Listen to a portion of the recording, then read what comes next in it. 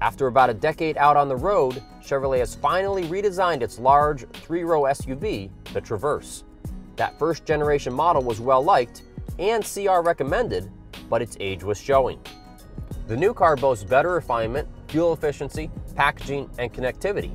So to find out just how much the new Traverse has improved, we bought one for ourselves.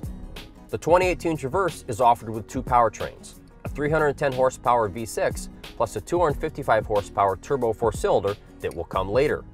With a hefty curb weight of around 4,500 pounds, most are going to want that V6.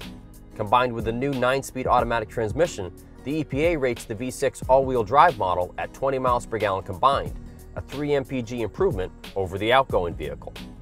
This is a big, well-equipped SUV, especially in the Premier trim we purchased. Access to the airy cabin is easy, with large doors and a reasonable step-up height. The front seats are wide and accommodating, and there's ample room for the driver to spread out. Wide, well-placed armrests will help on those long days in the saddle too. But with an as-tested price of nearly $50,000, just two-way lumbar for the driver's seat and a manual sunshade seem lacking. Hop into the second row and you'll find enough space for adults to truly stretch out and get comfy. Rear heated seats, climate controls, and ceiling vents add to the Traverse's minivan-like vibe. Headroom is only adequate though, as the sunroof compromises some space. That second row seat can slide fore and aft, making more room for the third row when needed. In 7-seat configuration, the second row captain's chairs make a handy path to the way back seats. There's enough headroom for average-sized adults, but the foot space is a bit tight. The Traverse has pretty good outward visibility thanks to its tall side windows. However, the over-the-shoulder view is limited by thick rear pillars. Backing up is aided by both rear view and optional surround view cameras. And if that's not enough cameras for you, the optional rear camera mirror gives you a wide-angle view to help with rear visibility instead of a traditional mirror view. You can turn it off if it becomes distracting. The familiar MyLink infotainment system takes center stage up front with its colorful, intuitive 8-inch screen, which is retractable and reveals a handy hideaway bin behind it.